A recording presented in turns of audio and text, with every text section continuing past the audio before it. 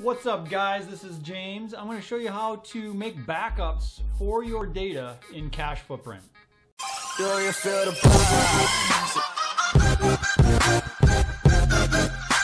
Welcome back. Let's go ahead and dig into this. I'm going to flip over to my desktop so you can take a look and follow along as I go through the different settings for making backups within CashFootprint.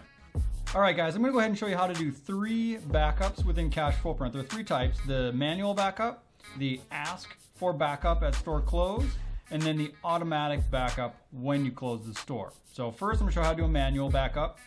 Go to the tools menu, select server database, and then backup database. That simple. You can save this file. It's just a BAK file. You can save it wherever you want. I recommend using Dropbox, Google Drive, OneDrive. You can do that too, or just write to a USB drive is fine as well. Just to get it off the computer is the idea. That way something happens to the machine, you have a backup off the machine so you can restore that if need be. I recommend doing it at least once a week. Some folks do it every night, some do it once a month, some don't do it at all.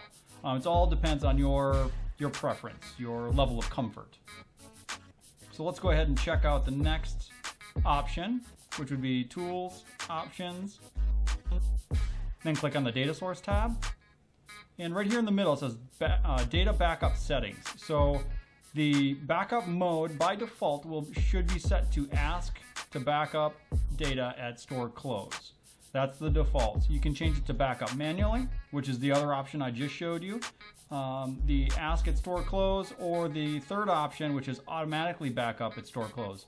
When you choose automatic backup, it will use the backup folder that you specify here. You can click the ellipsis button to change that to a Dropbox folder, USB drive, what have you. But when you have those 2 options selected, it will either ask or automatically do it. Those are the preferred method, would be to have it ask you. That way you don't always have to make a backup if you don't want to, but you at least have the choice and you are reminded to do so. So I'm going to leave mine at ask to backup, and when it refers to store close, it's referring to when you run the Z out. So you would close your shift, excuse me, you would close your terminal and reconcile the cash drawer using the X out. Then at the end of the day, everything is done, everybody's cashed out, checked out, reconciled, all that good stuff. You're going to run the store close, or the Z out. That's going to print a summary of all of the X out reports. You can have it run sales reports, inventory reports, all that good stuff too. But this will run those reports, close everything out, and then at the very end, it's going to ask you if you want to make a backup, or if you have automatic selected, it's just going to go ahead and do it. So for whatever reason, if you didn't make a backup, your computer crashed, and you can still get to the hard drive, there is an opportunity to still recover that information. You would go to the Windows File Explorer. Drag this back into view here. A couple monitors going. You would go to the C drive, Program Files,